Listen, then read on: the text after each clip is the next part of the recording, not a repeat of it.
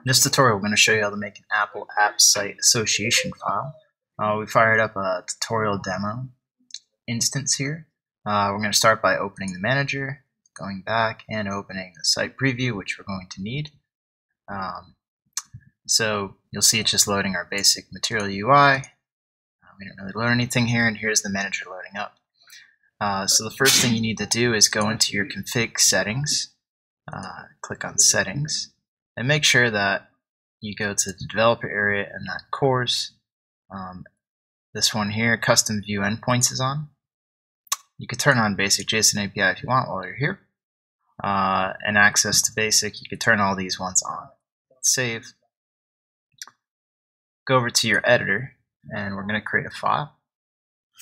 And so how you do that is by HTML views is a plus here, and we're going to have the option to create an endpoint. We're going to create that endpoint, and we're going to name it to match what Apple expects.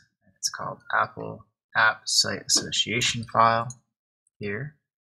So we hit create, and for the contents, we're literally just going to copy their contents here. Hit save.